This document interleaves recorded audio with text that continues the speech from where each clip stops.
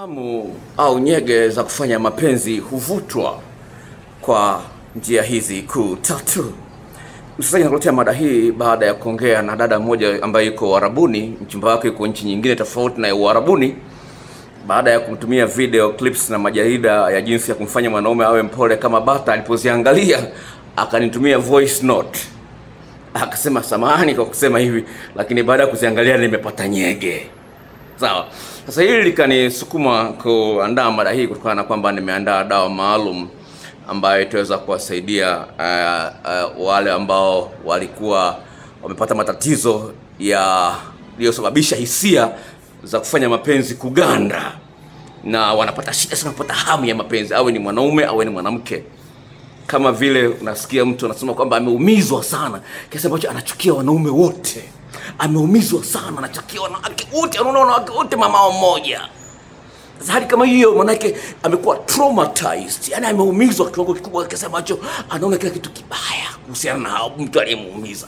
Kwa hiyo kama aliumizwa kuhusiana na tendo la ndoa, anajikuta kwamba hisia zake zimeganda kutokana na yale maumivu, wanaita trauma.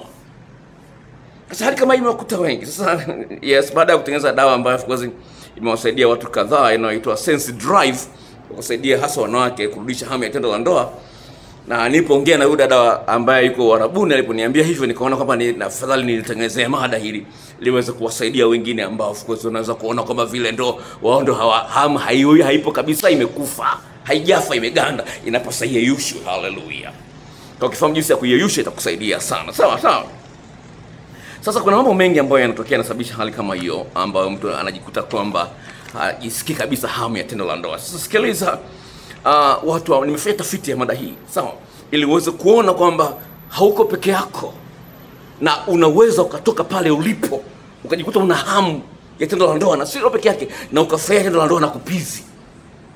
Haya ni muhimu sana kuyasikiliza sababu yametoka kwa watu ambao wako kama wewe. Sikiliza. Huyu mtu mmoja akasema kwamba I have a high drive, but even if I am not in the mood, unless I'm really sick, I'm always able to get myself in the mood. Anasema hivi, mimi nina hamu sana ya tendo la ndoa. Sawa, hao wapo watu kama design kama hiyo. Yeye ana hamu ya tendo la ndoa. Kwa hiyo ukimwambia mimi sina hamu ya tendo la ndoa hakuelewi. No, ana hamu ya tendo la ndoa, anasema hivi, labda niwe naumwa. Yeye anaumwa sana, ndio nitakuwa sina hamu ya tendo la ndoa. Sasa wengi hawako hivyo.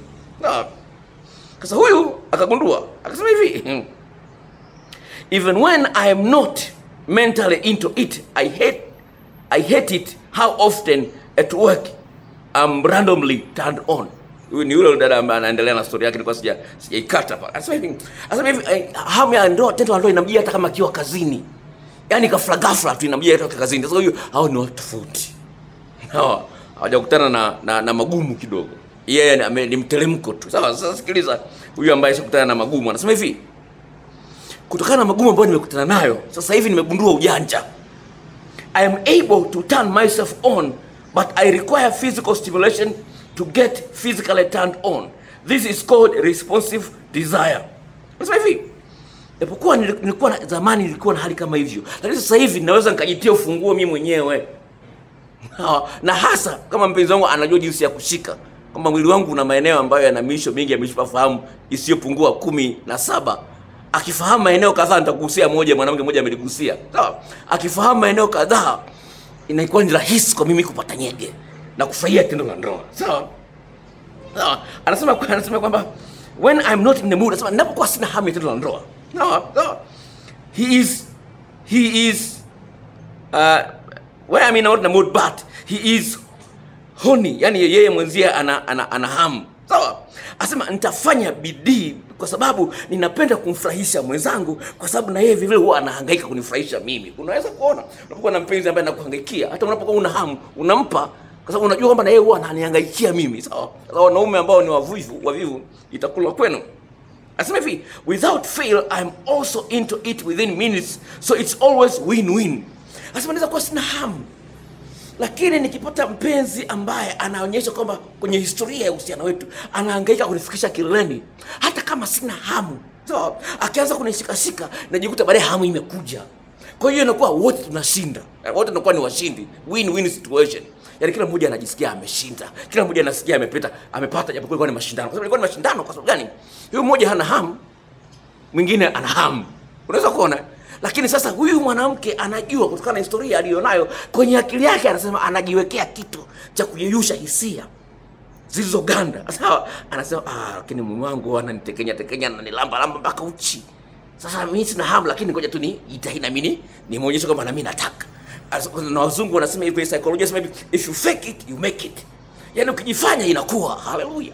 Kwa hiyo lazima ujue kwamba jinsi gani ya kuact sasa ambacho akili yako inaanza kuyeyusha hisia mpaka hamu inakuja, japo kwa ilikuwa haipo mwanzoni wakati unaanza. Wanaume wengi watakushuhudia hivi. Anamwomba mwanamke tendo la ndoa, mwanaume anagoma. Kisha jikubalia mwanamke mwenyewe tena nataka na raundi ya pili ya tatu. Imenikuta mimi mwenyewe kwenye familia yangu, kwenye ndoa yangu. Sawa? Na mwanzoni unamwanzisha kidogo anakuwa mzito. Lakini ukishaanzisha nataka mpaka raundi ya pili muendelee. Sasa hiyo ni kazi kwako mwanaume. Sawa? Lazima uwe na historia nzuri ya kumnogesha mkeo mpaka anaimba. Ni raha tupu kupendana na wewe, raha tupu. Raha tupu kupendana na wewe, raha. Sio kitu kidogo mpaka Nandi anaimba hivyo. Sawa? Endelee. Sawa? Wengine sasa, hiyo ni njia ya kwanza. Sawa? Yaani kujiforce. Sawa? Hiyo ni ya kwanza. Ya pili, unaweza ukaangalia picha fulani. Sio za ngono, sawa, zinasaidia kiasi fulani, lakini ukiziangalia mara nyingi zinakuathiri akili. Sawa? Anasema I have to be watching a really something romantic. Anasema naweza kuwa naangalia movie. Sawa? Movie ambayo unaona watu wanapendana kweli, wanashikana, wanalambana, wanachekeana. Nikiangalia movie kama hiyo inaniletea nyege. Sawa? Sawa? Au nianza kufikiria something, kitu ambacho nilishakifanya huko nyuma ambacho nilipata raha. Nakumbuka historia yake, ile mwanaume alikuwa ananilambaje. Alilamba mpaka kwenye makalio, akaanza kuvutia hisia. Tayari hisia zinakuja. Hiyo ni njia ya pili. Sawa? Unatafuta vitu vya kuchochea kwenye akili ichangamke. Kichangamka, sawa, zile hisia zilizoganda zinayeyuka. Sawa? Sawa? Sasa sikiliza sasa. Anasema, ninapomwangalia mpenzi wangu anaponipapasa ninamwangalia tu. Sawa? Nishawahi kufanya mapenzi kwenye hoteli ambao ukuta ni wa kioo. Mnajiona, mnafanya mapenzi mnajiona. Tamu kweli rafiki. Sasa anasema yeye huyu anasema hivi, yaani namwangalia mwanzo anavyofanya, anavyorespond, anavyoona raha kunilamba, kunigusa. Anasema hiyo inanisaidia mimi kuletea nyege. Yote hayo unakusanya vitu kwenye ubongo kama vile unavyoangalia movie ambayo ni very arousing. Sawa? Asafu la mwisho anasema hivi, hasa nikikumbuka pale ambapo nishawahi kunyonywa masikio. Anasema yani nilinyonywa masikio, nikahamu masikio vizuri, nikikumbuka hilo. Anasema inanitoa kwenye pointi 0 mpaka pointi 60. Hebu fikiria, hakuna gari ambao ukianza tu hapo inaanza na speed 60, hamna. Lakini anasema ndani ya sekunde 2 nikichezea tu masikio katika staili sawa. Mwanaume akijua jinsi kuchezea masikio yangu. Anasema au nikifikiria tu hivyo. Yaani ndani ya sekunde 2, sio dakika, sekunde 2 natoka kwenye 0 nafika kwenye 60. Yaani kama ni 100 ndio kileleni, nimekaribia. Unaweza kuona. Kwa hiyo lazima utumie imagination yako. Tafakari yako, uvute vitu ambavyo vitaingia kwenye akili na kuyeyusha hisia zilizoganda. Kinyume na hapo utabakia kulalamika tu, sina hamu. Dawa nayo inaitwa Sense Drive, itakusaidia. Tuwasiliane, gharama yake shilingi 60. Sawa? Kwa jambo la msingi fahamu. Sawa? Wengine ambao walishatumia madawa. Sasa hii ni ya tatu sasa. Hii ni ya tatu. Kuna watu ambao wametumia madawa haya ya uzazi wa majira, au walipiga punyeto sana, au walishawahi kubakwa. Ni moja kati ya traumas. Yaani vitu ambavyo viliwaumiza kipindi hicho katika kinahusiana na tendo la ndoa. Sawa? Sasa huyu mwanamke amegundua siri ambayo inataka wewe. Anasema hivi, my body has some catching up to do and I blame it on my birth control because I used it since I was 19. Huyu dada ameanza kutumia uzazi wa mpango, vidonge vya uzazi wa majira, sawa, toka akiwa na umri miaka 19, sasa hivi ana miaka 30. Sawa?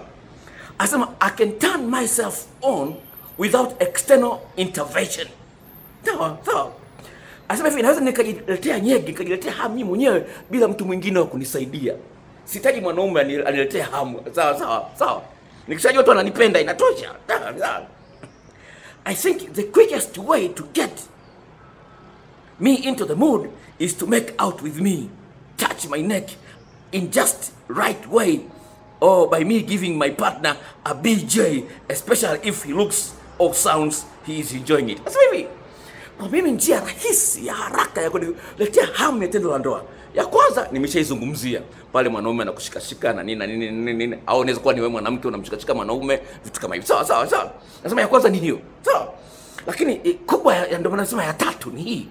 Ni ile bidii unaoifanya wewe kumfanyia mwenzio inasababisha wewe upate nyege. Nasema hivi, huyu dada hivi pale ninapomnyonya mwanaume dudu lake, alafu namuona anafurahia au anatoa miguno, asema anapata nyege.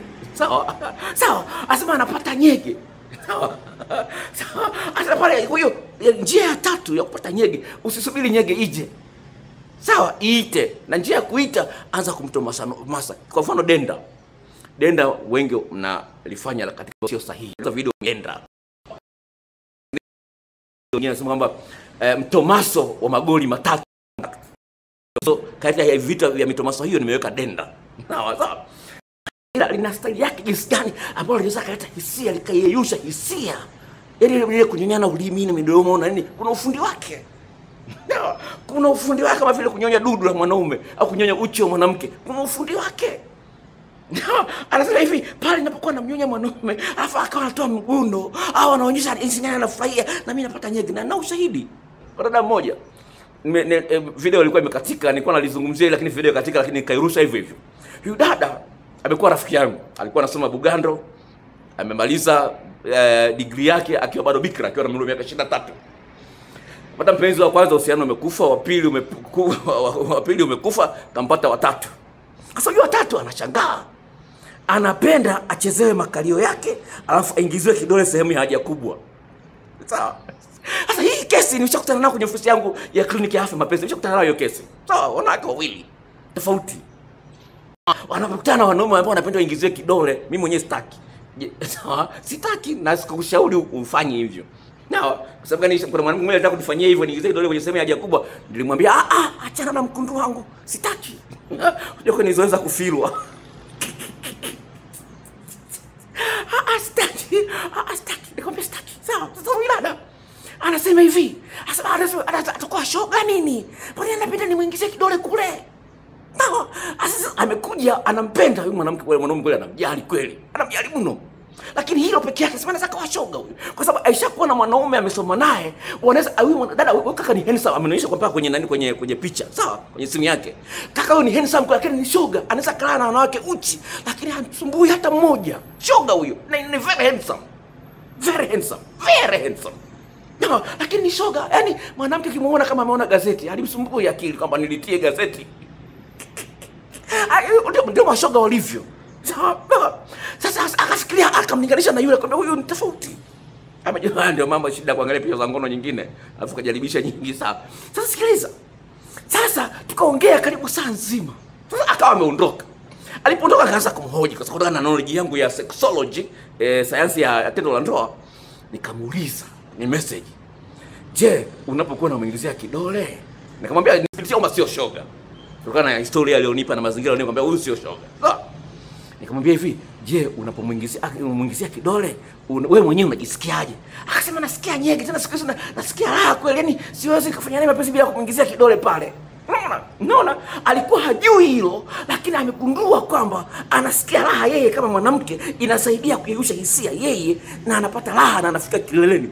Anasema mara nyingine nafika kileleni kwa kunyonywa chuchu za maziwa peke yake bila kuingiliwa.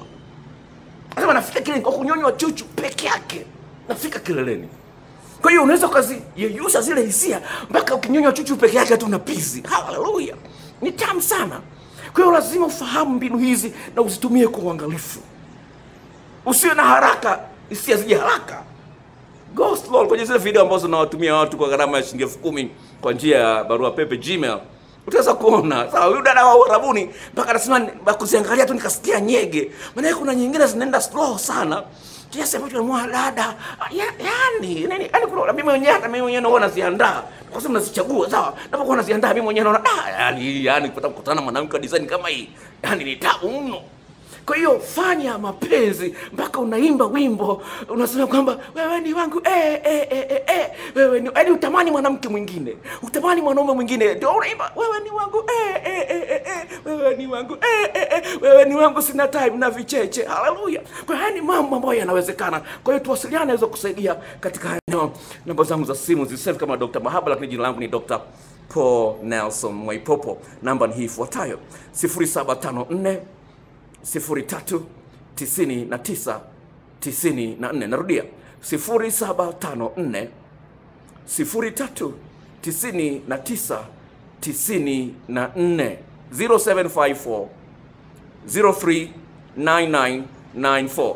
Na wewe ambaye unaangalia video kwa mara ya kwanza, kuna kibox pale chini kimeandikwa subscribe.